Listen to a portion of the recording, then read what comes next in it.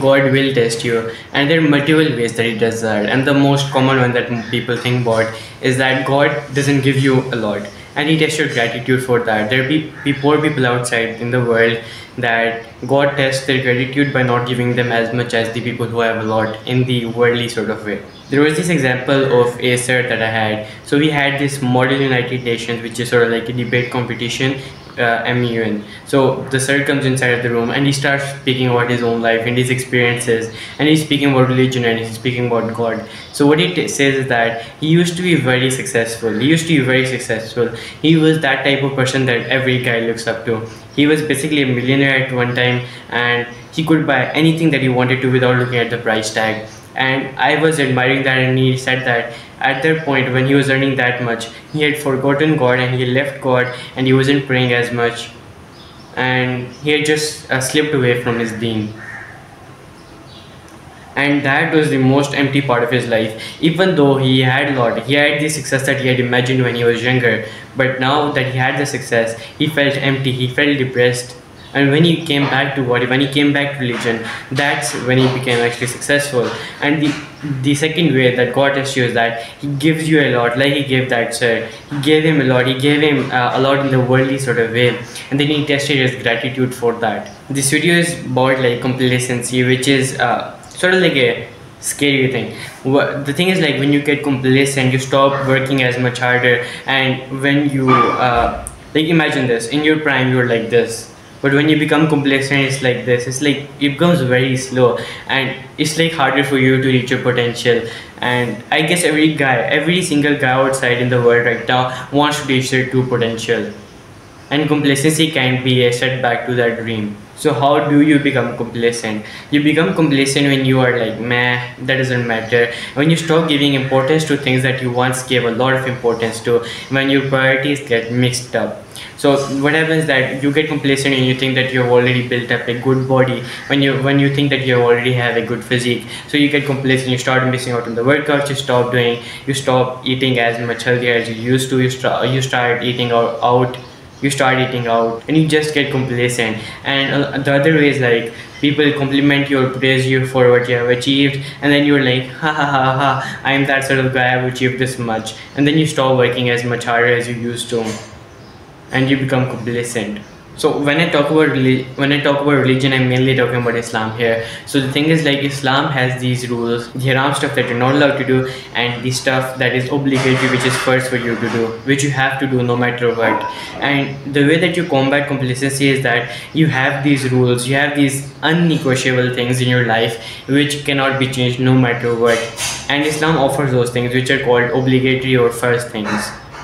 Which is stuff like praying 5 times a day, giving zakat, and fasting in the month of Ramadan and stuff like that. And you have to abstain from doing the haram stuff, which is like you can't drink alcohol, you can't eat pork, you can't listen to music, and there are just stuff like that. And the thing about having non-negotiable stuff like that is, like, even on your worst days, even when you feel down, even when you're depressed, when you don't have the energy, you still go and do those things, and those things become your identity. You're the guy who prays 5 times a day.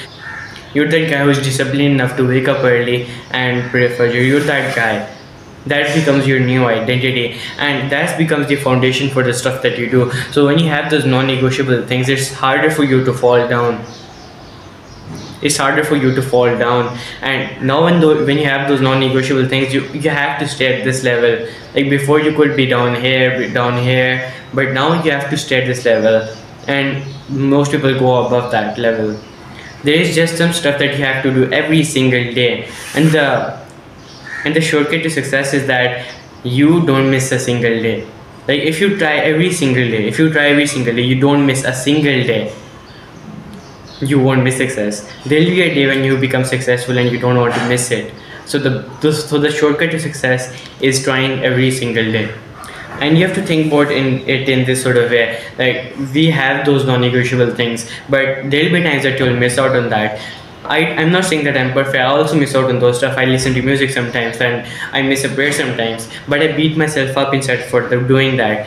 When I listen to music, I'm not like justifying it in any sort of way. I'm not justifying it in any sort of way. So when I listen to music, I'm like, I shouldn't be listening to it. It's haram. I know it's haram. In that sort of way. I'm not bullshitting myself into believing that in the other sort of way. Think about this. Imagine one of the Sahaba, like forgot to do one prayer or something. Think about what he would do. Like our normal reaction was like, I missed it. It is what it is. That would be our normal reaction. But what would he do? He would be like, which I doubt they ever missed a salah. And that was the amount of importance that they gave to it. So imagine that he, like, hypothetical situation, he missed a salah. What would his reaction be? He would be like, he would beat himself up inside of it. He would be like, why did I miss that salah, which is like one of the five pillars of Islam? If I don't do that, how do I expect to be successful? How could I do that? And that's just a sort of difference between this generation and that sort of time. So yeah, bro, have some set of rules that you're going to do every single day, and just prioritize that. Like, have these set of rules that you're going to do every single day, and that becomes your priority. That becomes the foundation. That becomes the minimum requirement of your day. So when you hit the minimum requirement, you have to do that every single day, and it becomes really hard for you to follow, and for it becomes hard for you to fall off, which is something really necessary that we need to implement in our lives. So don't become complacent.